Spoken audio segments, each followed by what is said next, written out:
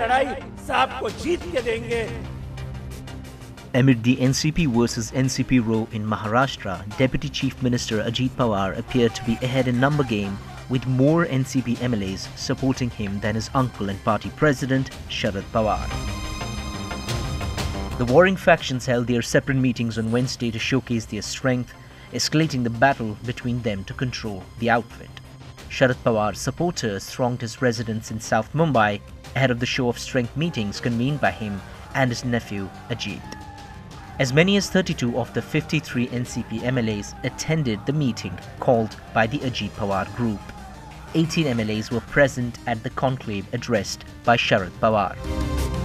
Addressing separate meetings, their first after the July 2 split in the 24-year-old party, Sharad Pawar criticized his nephew Ajit for joining the Shiv-Sena BJP government as they took jibes at each other over the former's age and use of his photo.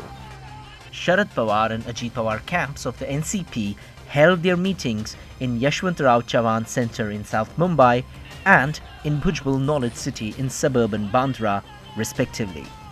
Surrounded by party workers including 32 of NCP's 53 MLAs, Ajit Pawar reminded his 83-year-old uncle that it was time for him to retire from active politics. He blamed Sharad Pawar for the NCP losing out on the chance to have its own chief minister in Maharashtra in 2004.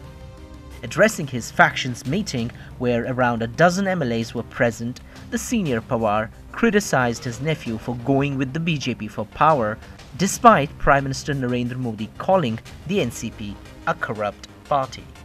The veteran politician objected to his big photo adorning the stage at the meeting convened by the Ajit Pawar group.